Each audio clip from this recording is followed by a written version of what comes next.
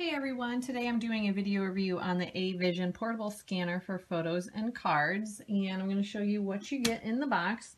You get the scanner itself, obviously, and then you get the power cable that runs from the back into the outlet of your wall. You get the cable that goes from the back of the scanner to your computer, so you can hook it up to your computer. There's instructions to hook it up to your iPad, your iPhone, and other smartphones as well, so you can also do that with this. You also get a micro SD card along with the adapter. And then you get a quick start guide, which is a really comprehensive guide. It's only missing a couple things. It's written in really good English too, which I appreciate.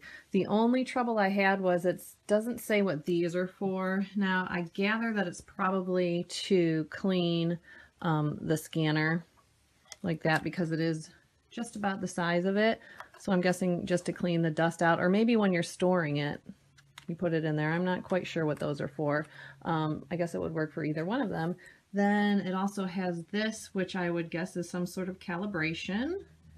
And then the photo sleeve for dark or night photo. It also says, please read manual section 3.8. Well, there is no manual section 3.8, so I'm not sure if you store your photos in here. I'm guessing you might, since it's about that size.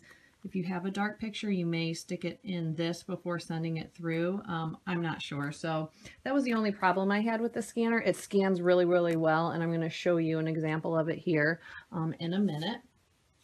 So to turn it on, all you do is you press this green button for about 1 second. There we go. You'll see that it's blinking here. It's blinking green. It'll blink red here in a minute. There we go. That just means that there's no SD card or jump drive in it, which you can put both. You'll see on the back here. Let's turn it right side up.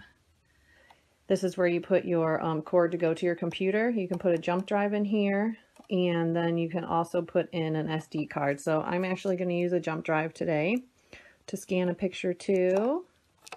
So you just plug that in, and when you plug it in, you'll see that the light turns to green, which means it's ready to scan. So I just took this picture out of a frame. It's an old picture, kind of bumpy, but it doesn't matter. It's going to scan just fine. So you're going to want to line it up all the way to the left. There's a little arrow to remind you, and face up, always face up. So you'll see here, you'll feel it catch and let the scanner do the work. See how fast it is? It's not going to take you long at all.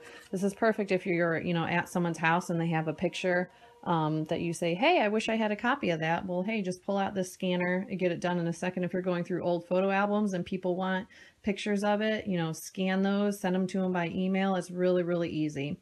So there it's scanned. It is automatically sent to this flash drive. And I'm going to pull that out and do a second part of this video to show you what it looks like on the flash drive on my computer.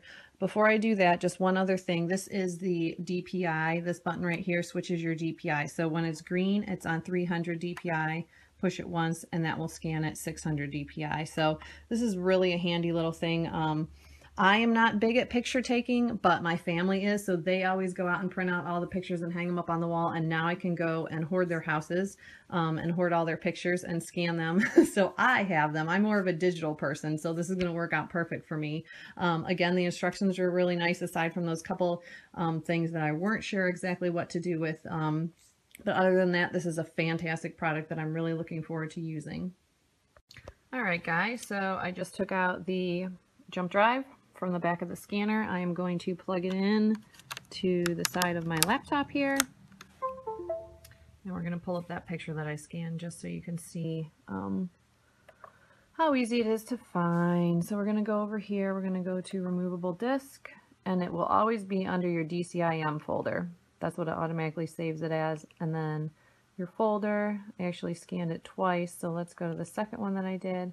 And it pulls it right up. So I won't let you look at that for too long, because that's it's kind of scary picture. But you can see how nice and clear it is, and how easy it was to go from the scanner to the jump drive to the computer. So very portable, very versatile piece of technology there.